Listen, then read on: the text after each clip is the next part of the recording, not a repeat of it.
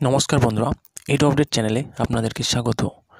আজকে আমরা আলোচনা করব এসএসসির নবম-দশমের কাউন্সেলিং অর্থাৎ দ্বিতীয় দফার যে কাউন্সেলিং সেটা কবে আরম্ভ হচ্ছে তার সম্ভাব্য তারিখ নিয়ে। তো পুরো ভিডিওতে যাওয়ার আগে আপনাদের সামনে একটা অনুরোধ, যদি আমার চ্যানেলটিকে সাবস্ক্রাইব না করে থাকেন তাহলে আমাদের চ্যানেলটি যে লাল রঙের সাবস্ক্রাইব বাটন রয়েছে সেখানে ক্লিক করে দিন এবং তারপরে একটা বেল নোটিফিকেশন আসবে, সেটাতেও ক্লিক করে দিন। এতে কী হবে, আমি যখন নতুন ভিডিও আপলোড করবো তার নোটিফিকেশন সবার প্রথম আপনার কাছে পৌঁছে যাবে। তো চলুন বন্ধুরা দেখে নিই এসএসসি ক্যান্ডিডেটদের জন্য খুবই গুরুত্বপূর্ণ সংবাদ যে 9-10-এর দ্বিতীয় দফার কাউন্সেলিং কবে আরম্ভ হচ্ছে সেটা। তো বন্ধুরা এখানে দেখুন, নবম দশমের শিক্ষক নিয়োগের দ্বিতীয় দফার কাউন্সেলিং কবে। তো এখানে নিচে চলে আসছি, দেখুন শিক্ষক নিয়োগ নিয়ে জটিলতার মাঝে স্বস্তির খবর হবু শিক্ষকদের কাছে। এখনও উচ্চ প্রাথমিকের শূন্যপদ সংক্রান্ত জটিলতা কাটেনি। সেই সমস্যার সমাধান কবে হবে তা নিশ্চিত করে বলতে পারছেন না আধিকারিকরা।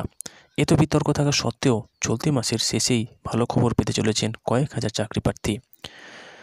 আগামী মাসের শুরুতেই নিয়োগ নিয়ে গুরুত্বপূর্ণ খবর দিতে চলেছে স্কুল সার্ভিস কমিশন।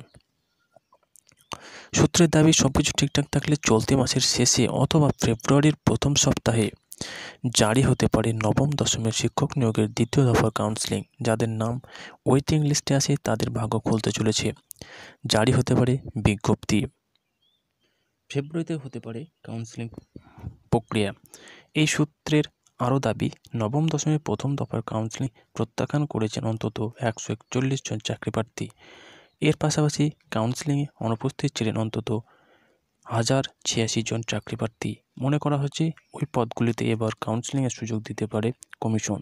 তো বন্ধুরা, এটা খুবই খুশির খবর যে চলতি মাসের শেষে অথবা ফেব্রুয়ারির প্রথম দিকে কিন্তু নবম দশমের দ্বিতীয় দফার কাউন্সেলিং কিন্তু আরম্ভ হতে চলেছে।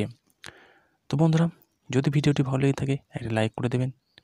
তো বন্ধুরা, আজকের মতো এখানেই, আবার দেখবেন নতুন ভিডিও নিয়ে। ততক্ষণ টাটা।